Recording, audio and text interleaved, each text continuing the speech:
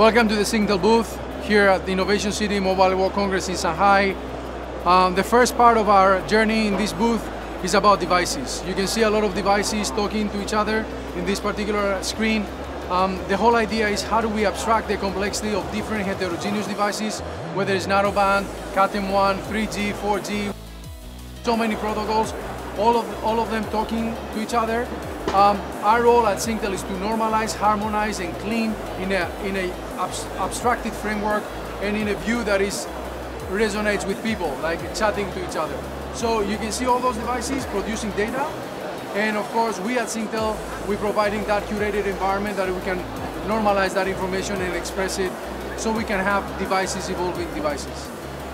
For the second part of our booth, we're really focusing on outcomes. We're moving away a little bit from devices and what we saw around devices, and now we're moving to outcomes. Number one outcome is about access control, intelligent access control. Working with our collaborator Dormakaba, we are providing an intelligence through connectivity directly to the turnstile in order to apply different policies. For example, if somebody is coming in with glasses and we don't want to allow the person to come in, we can automatically push that policy on the turnstile and block the entry. Or if we want to register somebody on the fly, we can also do that using intelligent connectivity and DevOps in order to do that type of behavior. The second part is around smart buildings. Every company in the world is in a building, and our mission in Singtel is to make it smarter and smarter.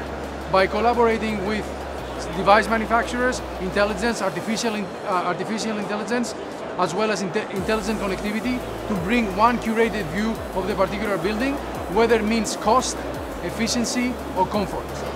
As you can see here, we have the different elements of a smart building, the comfort index, the efficiency index, the utility index, and of course, different behaviors that are happening in order to inform a decision. For example, how many people are in the space. You can see here the people counter, and you can see the weather.